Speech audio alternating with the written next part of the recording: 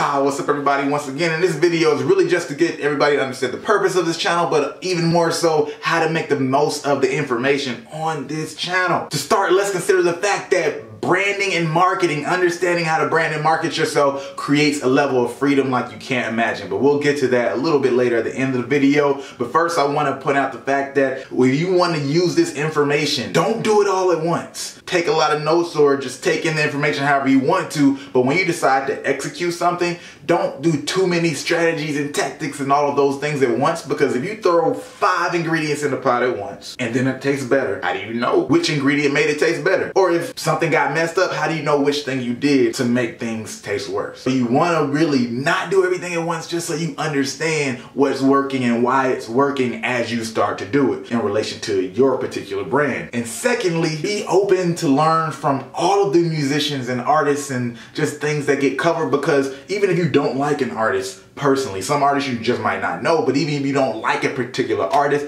or their genre, you better believe that you can learn from some of the things that they're doing, particularly if they're successful, or some of the failures, and then use them to do what you're going to do a lot better. As a matter of fact, most innovation comes from taking things from one area to another area and then applying it there. Because you better believe a lot of people in your lane are already doing very similar things. So sometimes it might be taking somebody from a completely different genre, or like some of their marketing tactics, not necessarily their songs or their sounds, but just some of the marketing tactics that are very common in one field, put them in another field, and then next thing you know, bam, people are like, wow, this guy's a genius. Of course, it can be done with music when you have rappers that sing, or country music people that rap, and I don't know, just there are loads of examples out there and people get big off of that. But just keep that in mind. Learn from as many of the people as you can. And back to that idea of branding and how it creates that freedom. You either know who you are, or you know who you want to be, or a little bit of both. But branding has nothing to do with who you think you are particularly. It's more particular to how people see you. But when you understand branding, you can get people to see you in the same way that you see you,